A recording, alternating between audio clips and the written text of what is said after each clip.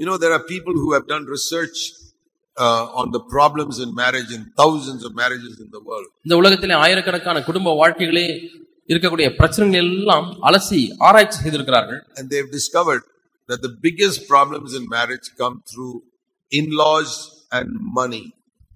அவர்கள் அந்த ஆராய்ச்சி செய்து அதிலே கண்டுபிடித்த முடிவு என்னவென்றால் குடும்ப வாழ்க்கைக்கு வரக்கூடிய மிகப்பெரிய பிரச்சனைகள் 2 காரணங்கள் மூலமாக வருகிறது. ஒன்று மாமனார் மாமியார், இரண்டாவது பணம். And I'm sure most of you will realize your problems have come from these 2 sources. அதேபோல இங்க இருக்கக்கூடிய பெரும்பாலானவருடைய பிரச்சனைகள் எல்லாம் இந்த 2 மூல காரணங்களிலிருந்து வருகிறது என்று உணர்வீர்கள் என்று எண்ணுகிறேன். You must understand God's principles in relation to in-laws and in relation to money. ஆகவே பணத்தை பொறுத்த மட்டிலும் அதே சமயத்திலே மாமனார் மாமியார் நாத்தனார் பொறுத்த மட்டிலும் தேவனுடைய வார்த்தை என்ன கூறுகிறது என்பதை நீங்கள் விளங்கிக் கொள்ள வேண்டும். We must respect older people, especially our parents. நாம் வயது முதிர்ந்தவர்களை மதிக்க வேண்டும், குறிப்பாக நம்முடைய பெற்றோர்களை மதிக்க வேண்டும், கனம் பண்ண வேண்டும். When we are at home, குடும்பத்திலே இருக்கும் பொழுது, unmarried, திருமணமாகாமல், we must obey our parents. நாம் பெற்றோருக்கு கீழ்ப்படிய வேண்டும். Children, obey your parents. உங்கள் பெற்றோருக்கு கீழ்ப்படியுங்கள். There is only one commandment God has given to children. தேவன் பிள்ளைகளுக்கு கொடுத்த கட்டளை ஒரே ஒரு கட்டளை தான். See Ephesians chapter 6. எபேசியர் 6ஆம் அதிகாரம். Children, verse 1. Children, obey your parents in the Lord, for this is right. எபேசியர் 6ஆம் அதிகாரம் 1ஆம் வசனம். பிள்ளைகளே உங்கள் பெற்றோருக்கு கீழ்ப்படியுங்கள், இது கர்த்தருக்குள் கீழ்ப்படியுங்கள், இது நியாயம். Honor your father and mother. உன் தகப்பனையும் தாயையும் கனம் பண்ணுவாயாக. Honoring your father and mother must be your whole life. Even if you are 80 years old, you must honor your father and mother. உங்களுக்கு 80 வயது ஆனாலும் சரி, உங்கள் வாழ்க்கை முழுவதுமாக உங்கள் தகப்பனையும் தாயையும் கனம் பண்ண வேண்டும். I honored my father and mother till the end of their life. என்னுடைய அப்பா அம்மாவுடைய வாழ்க்கை முடிவு வரை நான் அவர்களை கனம் பண்ணினேன். But I did not obey them. ஆனால் நான் முடிவு வரை கீழ்ப்படிந்து கொண்டே இருக்கவில்லை. God called me to leave the navy. I did not obey what my father said. I obeyed what the Lord said. கப்பற்படை வேலையை ராஜினாமா செய்ய முடியாது ஆண்டவர் சொன்ன பொழுது அப்பொழுது எங்க அப்பா அம்மா சொன்னதுக்கு நான் கீழ்ப்படியவில்லை. ஆண்டவர் என்ன சொன்னார் அதுக்கு தான் கீழ்ப்படிந்தேன். But I honored them. ஆனால் அவர்களை கனம் பண்ணினேன். So when you are at home, you must obey your parents. ஆகவே குடும்பத்திலே இருக்கும் பொழுது, வீட்டிலே இருக்கும் பொழுது நீங்கள் உங்கள் பெற்றோருக்கு கீழ்ப்படிய வேண்டும். When Jesus was in this home, he always obeyed his father, earthly father and mother. இந்த பூமியிலே வாழ்ந்த பொழுது பூமிக்குரிய தகப்பனுக்கும் தாய்க்கும் எப்பொழுதும் கீழ்ப்படிந்தார். But even when he left the home, he didn't obey, but he honored. ஆனால் அவர் அந்த வீட்டை விட்டு வெளியே ஊழியத்திற்காக புறப்பட்டு போன பிறகு அவர்கள் கீழ்ப்படியவில்லை, ஆனால் கனம் பண்ணினார். So we must honor our parents. ஆகவே நம்முடைய பெற்றோரை கனம் பண்ண வேண்டும். We don't have to obey them. அவர்கள் கீழ்ப்படிய வேண்டும் என்ற அவசியம் இல்லை. And you must honor your wife's parents also because they are her parents. துணைவியாருடைய பெற்றோரையும் நீங்கள் மதிக்க வேண்டும், ஏனால் அவர்களும் பெற்றோர்கள் தான். So the Bible says the husband and wife become one with each other. They are no longer two, but they are one. ஆகவே கணவனும் மனைவி இப்பொழுது வெவ்வேறாக இல்லை, இருவரும் ஒன்றாக இருப்பார்கள் என்று வேதம் சொல்கிறது. I realize it is impossible to obey your father, to honor your father-in-law equal with your father. That is impossible. உங்க அப்பா அம்மாவை எப்படி கனம் பண்ணீர்களோ அதே போல மாமனாரையும் மாமியாரும் கனம் பண்ணுவது என்பது கூடாத காரியம். அதை நான் ஒத்துக்கொள்கிறேன். That is like asking you to love your neighbor's children as much as you love your own children. அது எதற்கு ஒப்பா இருக்கிறது என்று சொன்னால் உங்க பிள்ளைகளை எப்படி நேசிக்கணும் அதே போல பக்கத்து வீட்டுக்காரருடைய பிள்ளைகளையும் நேசிக்க வேண்டும் என்று சொல்வது போல. I want to love my neighbor's children. I also want to love the children on the street. நான் பக்கத்து வீட்டுக்காரருடைய பிள்ளைகளையும் நேசிக்க வேண்டும், அதே சமயத்தில் தெருவிலே போறக்கூடிய பிள்ளைகளையும் நான் நேசிக்க வேண்டும். But I can't love them like I love my own children. It is impossible. ஆனா என்னுடைய சொந்த பிள்ளைகளை நேசிப்பது போல நான் அவர்களை நேசிக்க முடியாது, அது கூடாத காரியம். And God doesn't ask me. தேவன் அப்படி செய்யவும் சொல்லவில்லை. We will be more attached to our father than to our father-in-law. That's okay. ஆகவே மாமனாரை காட்டிலும் அப்பாவினிடத்திலே கூடுதல் ஒரு பற்று இருக்கலாம், அது பரவாயில்லை. But we must still honor the father-in-law also. ஆனாலும் மாமனாரை கனம் பண்ண வேண்டும். Because it is your wife's father or your husband's father. ஏனென்றால் அது உங்களுடைய கணவனுடைய அப்பா அல்லது மனைவியுடைய அப்பா. So even if you don't have the same love for them, you must still honor them. ஆகவே அதே அன்பு அவர்களிடத்திலே இல்லாவிட்டாலும் கூட நீங்கள் அவர்களை கனம் பண்ண வேண்டும். You can't love your mother-in-law same way you love your mother. உங்களுடைய அம்மாவை நேசிப்பது போலவே மாமியாரை நேசிப்பது கஷ்டம். But you must still honor her because it's your wife's mother or husband's mother. உங்களுடைய மனைவியினுடைய அம்மாவாய் அல்லது கணவனுடைய அம்மாவாய் இருக்கிறபடினாலே நீங்கள் இன்னுமாய் மதிக்க வேண்டும், கனம் பண்ண வேண்டும். Now very often the problem arises because some mothers-in-law and fathers-in-law come and try to control you and tell you do this and make life miserable for you. பிரச்சனை எங்கே வருகிறது என்று சொன்னால் சில மாமனார் குறிப்பா மாமியார் உங்களுடைய குடும்பத்துக்குள்ளாக புகுந்து அவர்கள் எல்லாவற்றையும் இப்படி செய்ய வேண்டும் அப்படி செய்ய வேண்டும் சொல்லி கட்டுப்பாடு பண்ணி உங்களுடைய குடும்பத்துக்குள்ளாக பிரச்சனை உண்டாக்குகிறார்கள். And you don't want to create a problem, but they are create a problem for you in your house. நீங்களாக பிரச்சனை உண்டாக்கவில்லை, ஆனால் உங்கள் மாமியார் வந்து உங்கள் வீட்டிலே அல்லது மாமனார் வந்து உங்கள் வீட்டிலே பிரச்சனை உண்டாக்குகிறார். Instead of fighting with them அவர்களோடு கூட சண்டை போடுவதை காட்டிலும் arguing with them, மாமனார் மாமியாரோட வாக்குவாதம் பண்ணுவதை காட்டிலும் just keep quiet அமைதியாக இருந்து விடுங்கள். and go to your husband புருஷனிடத்திலே போங்கள். and tell the problem. புருஷனிடத்திலே அந்த பிரச்சனையை சொல்லுங்கள். Tell your husband, can you please speak to your mother not to force me to do all these things. என்னை இப்படி எல்லாம் செய்ய கட்டாயப்படுத்துகிறாளே உங்க அம்மா, அவங்க அம்மாட்ட போய் தயவு செய்து சொல்லுவீர்களா இப்படி எல்லாம் செய்ய வேண்டாம் என்று சொல்லி புருஷனிடத்திலே போய் சொல்லுங்கள். Please tell your father not to keep shouting at me about this or that. என்னை பார்த்து திட்ட வேண்டாம், இந்த மாதிரி சத்தம் போட வேண்டாம் அப்படின்னு சொல்லி உங்க அப்பாட்ட போய் சொல்லுவீங்களான்னு சொல்லி கணவன்கிட்ட சொல்லுங்க. So what will you do as a husband then? இப்ப புருஷனா இருக்கக்கூடிய நீங்கள் சொல்லுங்க, நீங்க என்ன செய்ய போகிறீர்கள்? If you are a coward, you say no, I can't speak to my father and mother. நீங்க ஒரு கோழையா இருந்தால் நான் போய் எப்படி எங்க அப்பா அம்மாட்ட சொல்றது, நீ எப்படியோ அதெல்லாம் மன்னிச்சு சரியா பண்ணு. You're a man, you're not a woman. நீ ஒரு புருஷன், நீ ஒரு ஸ்திரீ அல்ல. Can't you go to your father and mother and say, நீ அப்பா அம்மாட்ட சொல்லக்கூடாதா? see, if you want to say anything, please tell me, don't tell my wife. ஏதாவது நீங்க சொல்லணும்னா என்கிட்ட சொல்லுங்க, என் மனைவிட்ட போய் நீங்க சொல்லக்கூடாது. You can shout at me as much as you like. எவ்வளவு வேணுமோ என்னை பார்த்து திட்டுங்க. Please don't shout at my wife. This is not your daughter. ஆனால் என்னுடைய மனைவியை பார்த்து சத்தம் போடாதீர்கள், அது உங்களுடைய மகள் அல்ல. You tell me and I will tell her. நீங்க என்ன சொல்லணுமோ என்கிட்ட சொல்லுங்க, நான் போய் அவளிடத்துல சொல்லுகிறேன். You must tell your parents that. பெற்றோரிடத்துல இப்படி கண்டிப்பா சொல்ல வேண்டும். If you follow this rule, there will be less fights in the house. இந்த பிரமாணங்களை நீங்கள் பின்பற்றினால் குடும்பத்திலே சண்டைகள் குறைந்திருக்கும். In the same way, if your wife's parents are creating problems, அதே போல மனைவியுடைய அப்பா அம்மா பிரச்சனை உண்டாக்குறவர்களா இருந்தால் don't go fighting with them, arguing with them. நீங்க நேரடியா போய் அவங்க இடத்துல போய் வாக்குவாதம் பண்ண வேண்டாம், சண்டை போட வேண்டாம். மனைவியிடத்தில் சொல்லுங்கள். Please tell your parents to stay out of interfering in our marriage. மனைவியை பார்த்து உன்னுடைய அப்பா அம்மாவிட்ட கொஞ்சம் இந்த நம்முடைய வாழ்க்கையில குறுக்கிட வேண்டாம் என்று நீ போய் சொல் என்று சொல்ல வேண்டும். Tell them we love them, respect them, but we don't want this interference in our marriage. அவர்களை நேசிக்கிறோம், கனம் பண்ணுகிறோம், ஆனால் குடும்பத்திலே இருக்கக்கூடிய குறுக்கீடுகள் எல்லாம் வேண்டாம். This is the way to pursue peace. இதுதான் சமாதானத்தை தேடக்கூடிய வழி. And you know, where people are needy, எங்கெல்லாம் மக்கள் தேவையில் இருக்கிறார்களோ we must seek to help them. அவர்களுக்கு நீங்கள் உதவி செய்ய வேண்டும். See, you may say that, oh, I have no responsibility for my wife's parents. என்னுடைய மனைவியுடைய பெற்றோருக்கெல்லாம் எனக்கு பொறுப்பில்லை என்று சொல்லலாம். Maybe true. உண்மையாகவும் இருக்கலாம். But supposing, you know, husband and wife are both earning. கணவன் மனைவி ரெண்டு பேருமே சம்பாதிக்கிறார்கள் என்று வைத்துக்கொள்வோம். Nowadays that is happening in many towns and cities. அநேக பட்டணங்களிலே நகரங்களிலே இது நடக்கிறது. And the wife wants to send some part of her earning to her parents. இப்பொழுது மனைவி தான் சம்பாதித்த பணத்திலிருந்து கொஞ்சத்தை தன்னுடைய பெற்றோருக்கு அனுப்ப வேண்டும் என்று விரும்புகிறாள். Yeah, the parents are in need. அவங்க அப்பா அம்மா தேவையில் இருக்கிறாங்க. Maybe they got other children to educate. மற்ற பிள்ளைகள் படிக்க வேண்டியிருக்கிறது. Allow her to do that. அதை செய்வதற்கு அனுமதியுங்கள். There's nothing wrong in that. அதில் தவறு எதுவும் இல்லை. Before our first son was born, my wife worked for 1 year. எங்களுக்கு முதல் மகன் பிறப்பதற்கு முன்பதாக என்னுடைய துணைவியார் ஒரு வருடம் வேலை செய்தார்கள். After that she has not worked.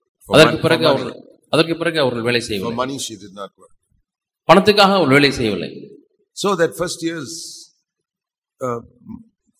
her salary, ஆகவே முதல் ஆண்டிலே அவருடைய சம்பளம், we sent the whole thing to her father. முழு சம்பளத்தையும் அவருடைய அப்பா வீட்டுக்கு அனுப்பினோம். Because ஏனென்றால் he had 8 other smaller children. அவர்களுக்கு இன்னும் கீழே 8 சிறு பிள்ளைகள் இருந்தார்கள். Who had to be educated. அந்த பிள்ளைகள் எல்லாம் படிக்க வேண்டியிருக்கிறது. None of them were working. அவர்கள் யாருமே வேலை செய்யவில்லை. So what shall you do if you are a Christian? ஆகவே நீங்கள் கிறிஸ்தவராக இருந்தால் என்ன செய்வீர்கள்? You don't want them to interfere in your life. உங்களுடைய வாழ்க்கையில் அவரை குறுக்கிட நீங்கள் விரும்பவில்லை. But we must think of their need. ஆனால் அவருடைய தேவைகளை நீங்கள் சிந்தித்து பார்க்க வேண்டும். And I tell you, God will bless you and God blessed us. தேவன் உங்களை ஆசீர்வதிப்பார், எங்களை ஆசீர்வதித்திருக்கிறார். We won't starve because of that. இது செய்தது நிமித்தமாக ஒரு காலம் நீங்கள் பட்டினி கிடக்க மாட்டீர்கள். That will make a good relationship between you and your wife. உங்களுக்கும் உங்களுடைய துணைவியாருக்கும் நல்ல ஒரு உறவை அது கட்டி வளர்க்கும். You must not fight with your wife about her helping her parents. உங்களுடைய மனைவி அவங்க அப்பா அம்மா வீட்டுக்கு பணம் அனுப்புவதனால நீங்கள் மனைவியிடத்தில் சண்டை போடக்கூடாது. And if you are a really first class husband, நீங்கள் உண்மையாலுமே முதல் தரமான கணவனாக இருந்தால், not many like that, அப்படி அநேகர் இல்லை. But if you are really a first class husband, உண்மையாலுமே நீங்கள் முதல் தரமான கணவனாக இருந்தால், then even if your wife is not working, உங்களுடைய மனைவி வேலை செய்யவில்லை என்றாலும், and her parents are in need, அவளுடைய பெற்றோர்கள் தேவையில்லை இருந்தால், you will still send something to help them. நீங்கள் அவர்களுக்கு இன்னுமாய் பணத்தை நீங்கள் அனுப்பி உதவி செய்வீர்கள். If you have enough to spare, that's what I mean.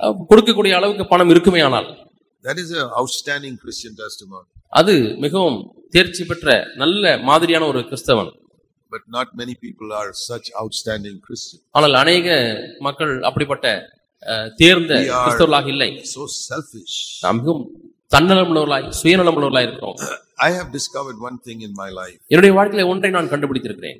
That when you give in order to obey God, தேவனுக்கு கீழ்ப்படியும்படியாக நீங்கள் கொடுக்கும் பொழுது you will never lack ஒரு காலம் நீங்கள் உங்களுக்கு தேவையில்லை இருக்க மாட்டீர்கள். anything. எந்த காரியம் உங்களுக்கு குறை வராது. See, it's 40 years since we started CFC in Bangalore. CFC Bangalore ஆரம்பித்து கிட்டத்தட்ட 40 ஆண்டுகள் ஆகிறது. I have never taken one paisa from that church for my ministry. அந்த சபையிலிருந்து என்னுடைய ஊழியத்திற்கு ஒரு பைசா கூட நான் எடுத்ததில்லை. Even when we had very little. எங்களுக்கு மிகவும் கொஞ்சம் இருந்த பொழுதிலும் கூட I say, Lord, I want to honor you. ஆண்டவரே நான் உம்மை கனம் பண்ண வேண்டும். I don't want to be a paid preacher. ஆண்டவரே நான் ஒரு சம்பளம் கொடுக்கப்பட்ட பிரசங்கியாராக இருக்க விரும்பவில்லை. I've come here for 33 years. I've never taken any money from here. இங்கே 33 ஆண்டுகளாக இந்த கான்ஃபரன்ஸ்க்கு வந்து கொண்டிருக்கிறேன். இங்கிருந்து நான் பணத்தை எடுத்ததில்லை. கேட்டதில்லை. I say, Lord, I want to honor you. ஆண்டவரே நான் உம்மை கனப்படுத்த வேண்டும். I'll tell you something. ஒன்றை சொல்லுகிறேன். God honors those who honor him. தேவன் தம்மை கனம் பண்ணுகிறவர்களை அவர் கனம் பண்ணுகிறார். And my wife's father gave a house to my wife. என்னுடைய துணைவியாருடைய தகப்பனார் என்னுடைய துணைவியாருக்கு ஒரு வீட்டை கொடுத்தார். Before marriage. திருமணத்துக்கு முன்னதாக ஒரு வீட்டை கொடுத்தார். After marriage, திருமணத்துக்கு பிறகு I returned it. I said, I don't want this house. எனக்கு இந்த வீடு வேண்டாம் என்று அந்த வீட்டை திருப்பி கொடுத்து விட்டேன். I don't believe in dowry. ஆகவே வரதட்சணையிலே எனக்கு நம்பிக்கை இல்லை. I returned it. I said, please give it to one of your other children. I don't. வேறு பிள்ளைகளுக்கு அந்த வீட்டை கொடுத்து விடுங்கள் என்று சொல்லி நான் திருப்பி கொடுத்து விட்டேன். We never got anything. ஆகவே எதையும் நாங்கள் அவர்கள் வீட்டிலிருந்து பெற்றுக்கொள்ளவில்லை. So you can give houses to the others. இந்த வீட்டை மற்றவர்களுக்கு கொடுத்து விடுங்கள். And what did we lack? நாங்கள் என்ன குறைபட்டோம்? When you honor God, God honors you. நீங்கள் தேவனை கனம் பண்ணும் பொழுது தேவன் உங்களை கனம் பண்ணுகிறார். God help all my children to have a good education, get a good job. தேவன் இந்த எல்லா பிள்ளைகளுக்கும் நல்ல படிப்பை கொடுத்தார், நல்ல வேலையை கொடுத்திருக்கிறார். People can't believe that. People can't believe. ஆனால் ஜனங்களால் அதை நம்ப முடியவில்லை. Because they don't believe God honors those who honor him. ஏனென்றால் தேவனை கனம் பண்ணுகிறவர்களை தேவன் கனம் பண்ணுகிறார் என்பதை விசுவாசிப்பதில்லை. I want to say to you in your marriage, honor God. உங்களுடைய திருமண வாழ்க்கையில நீங்கள் தேவனை கனம் பண்ணுங்கள் என்று சொல்கிறேன். But sometimes, I've had this type of question many places. அநேக இடங்களிலே இப்படிப்பட்ட கேள்விகள் எல்லாம் எனக்கு வந்திருக்கிறது. A man says, ஒரு மனிதன் சொல்கிறான், my parents are very poor. எங்க அப்பா அம்மா ரொம்ப ஏழை. They've spent so much money on my education. That's why I'm having a good job today. எனக்கு என்னுடைய படிப்புக்காக எவ்வளவோ செலவு செய்து என்னை படிக்க வைத்தார்கள். ஆகவே தான் இப்பொழுது எனக்கு ஒரு நல்ல வேலை இருக்கிறது. I want to send some money to them. நான் இப்பொழுது அவர்களுக்கு கொஞ்சம் பணம் அனுப்ப விரும்புகிறேன். But my wife says no. ஆனா என் மனைவி அனுப்பாதீர்கள் என்று சொல்கிறார். What should I do? நான் என்ன செய்யட்டும்? I said, I'll give you a scripture. நான் ஒரு வேத வசனத்தை உங்களுக்கு கொடுக்கிறேன். In Matthew 6. மத்தேயு 6 அதிகாரம். You know that verse. உங்களுக்கு அந்த வசனம் தெரியும். Verse 3, don't let your left hand know what your right hand is doing. மத்தேயு 6 அதிகாரம் 3 வசனம், உன் வலது கை செய்கிறதை உன் இடது கை அறியாதிருக்க கடவது. Left hand is the wife. இடது கை என்பது மனைவி. Don't let her know what your right hand is doing to help. You're not committing a sin. You're doing a very good thing to help your parents. உங்கள் பெற்றோருக்கு உதவி செய்வதனாலே நீங்கள் பாவம் செய்வதில்லை. நீங்கள் மிக நல்ல காரியத்தை தான் செய்கிறீர்கள். ஆனால் மனைவிக்கு தெரியாமல் செய்யுங்க. And if one day she finds out, ஒரு நாள் கண்டுபிடிச்சிட்டாங்க மனைவி, don't say brother Zac said that. சகோதரர் ஜாக் தான் சொன்னார் என்று சொல்லுங்க. She will come to fight with me. ஏன்ட்ட சண்டை போட வந்துருவாங்க. No, you say Matthew 6:3 says it. That's why I did it. மத்தேயு 6:3 சொல்லுது என்று சொல்லுங்க. No, we have to help our parents, and I hope you'll have a wife who's willing to understand that. இதை புரிந்து கொள்ளக்கூடிய ஒரு மனைவி உங்களுக்கு இருப்பார்கள் என்று நான் நம்புகிறேன். And when you build a good home, நல்ல ஒரு குடும்பத்தை கட்டும் பொழுது, it will bless your children. பிள்ளைகளை அது ஆசீர்வதிக்கும். Your children can grow up in a happy atmosphere of a husband and wife who love one another and are not fighting with each other. சண்டை போடாமல் ஒருவரை ஒருவர் நேசிக்கக்கூடிய நல்ல கணவன் மனைவி தகப்பன் தாய் உள்ள குடும்ப சூழலிலே சந்தோஷமாக உங்கள் பிள்ளைகள் வளர வேண்டும். In our church, நம்முடைய சபைகளிலே I have conducted many marriages. அநேக திருமணங்கள் நடத்தியிருக்கிறேன். But we are 100% against dowry. 100% வரதட்சணைக்கு எதிராக இருக்கிறோம். Whether you call the dowry a house, dowry என்று சொல்லாமல் வீடு கொடுத்தா நல்லா இருக்கும். பெண் எடுக்கிற வீட்டுல. Okay.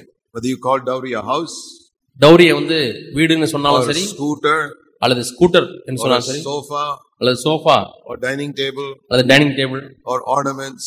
அல்லது நகை. So many things you can call dowry. It's not always money. எப்பொழுதுமே நான் பணமா வாங்கலன்னு சொல்லலாம், ஆனா இப்படியெல்லாம் நீங்க வாங்கியிருக்கலாம் டௌரியா. Say no. இல்லை என்று சொல்லுங்கள். And you know what I do?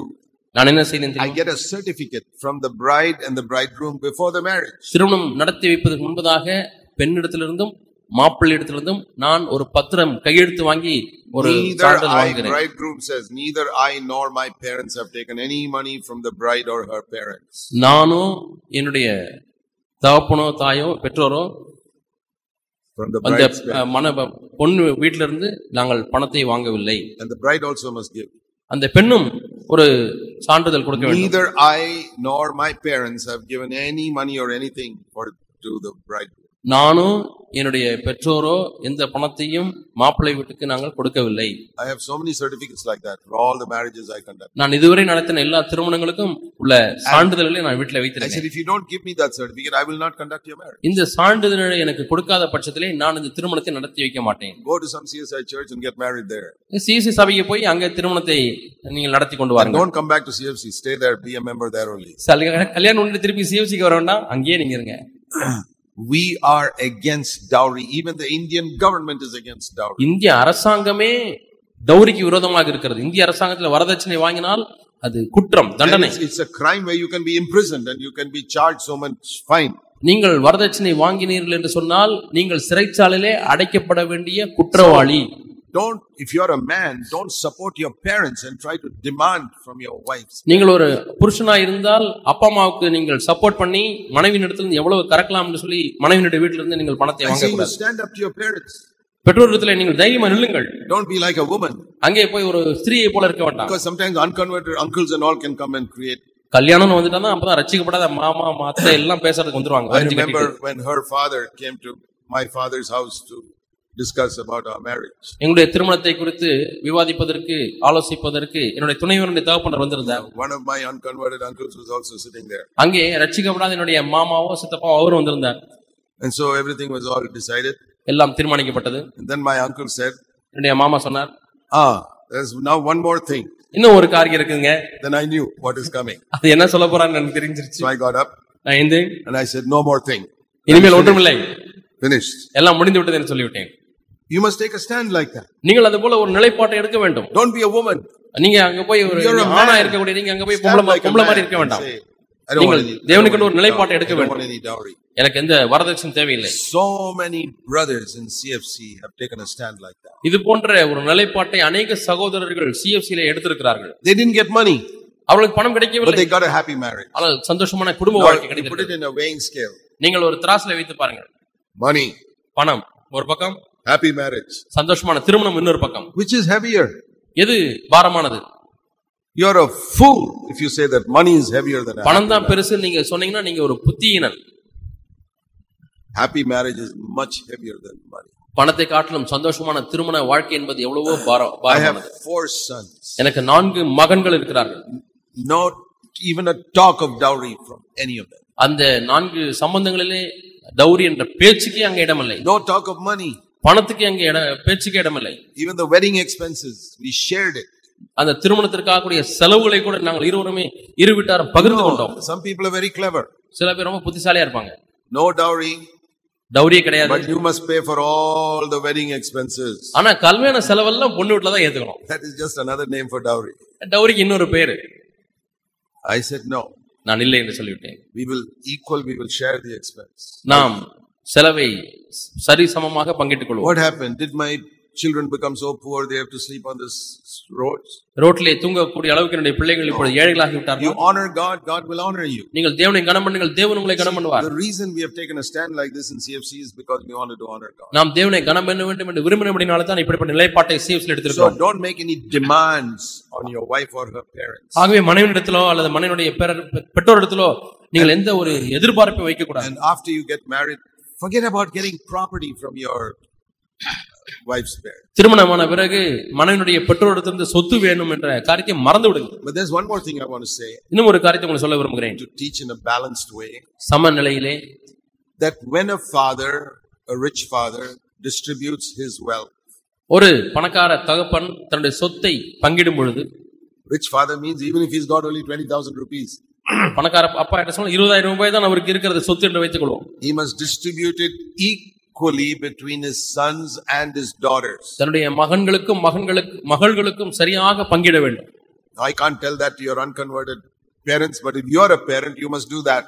உங்களை ரட்சிக்கப்படாத உங்க அப்பா அம்மாட்ட போய் நான் சொல்ல முடியாது. நீங்கள் பெற்றோராக இருந்தால் உங்களுக்கு நான் சொல்லுகிறேன். Don't distribute your wealth only to your sons. பையங்களுக்கு மட்டும் தான் சொத்து அப்படி சொல்ல வேண்டாம். We believe that sons and daughters are equal before God. தேவனுக்கு முன்பாக மகன்களும் மகள்களும் சமம் என்று நான் நம்புகிறோம். So you must equally divide your wealth between your sons and daughters. ஆகவே மகன்களுக்கும் மகள்களுக்கும் சமமாக சொத்தை பங்கிட வேண்டும். Don't give it to your daughter's husband, give it to your daughter. உடைய மகளுடைய கணவனுக்கு கொடுக்க வேண்டாம், மகளுக்கு கொடுங்கள். In her name. மகளுடைய பெயரிலே கொடுங்கள். And when you give it is up to you. எப்பொழுது கொடுக்க போறீர்கள் என்பது அது உங்களை பொறுத்த காரியம். You don't, if you want you can give it after their marriage or you can give it some other time. உங்களுக்கு வேண்டுமானால் திருமணம் முடிந்த உடனே கொடுங்கள் அல்லது வேறு ஒரு நேரத்திலே கொடுங்கள். Give it in the daughter's name. ஆனால் உங்களுடைய மகளுடைய பெயரிலே அதை கொடுங்கள். Not the son-in-law's name or his father's name. மருமகனுடைய பெயரிலயோ அது மாமனார் பெயரிலயோ அது உங்க சம்பந்தி பெயரிலயோ கொடுக்க வேண்டாம். There must be an equal distribution between boys and girls. ஆகவே பையன்களுக்கும் பெண்களுக்கும் நீங்கள் சொத்திலே சமமாக பங்கு கொடுக்க வேண்டும். Let's pray. நாம் ஜெபிப்போம். Heavenly Father, பரலோக பிதாவே, forgive us our sins. உங்களுடைய பாவங்களை எங்களுக்கு மன்னியும். Help us to be merciful to others. மற்றவர்களுக்கு மீது இரக்கமாக இருக்க எங்களுக்கு உதவி செய்யும். Fill us with the Holy Spirit. பரிசுத்த ஆவியானவரால் எங்களை நிரப்ப மாட்டோமே. And give us good marriages. நல்ல திருமண வாழ்க்கையை தாரும். And good children. நல்ல பிள்ளைகளை தாரும். In all of our churches in Tamil Nadu. தமிழ்நாட்டில் எல்லா சபைகளிலேயும். That we shall be a testimony to others. மற்றவர்களுக்கு நாங்கள் சாட்சியாக இருக்க வேண்டும் ஆண்டவரே. Pray in Jesus' name. இயேசுவின் நாமத்தில் ஜெபிக்கிறோம் பிதாவே. Amen. ஆமென்.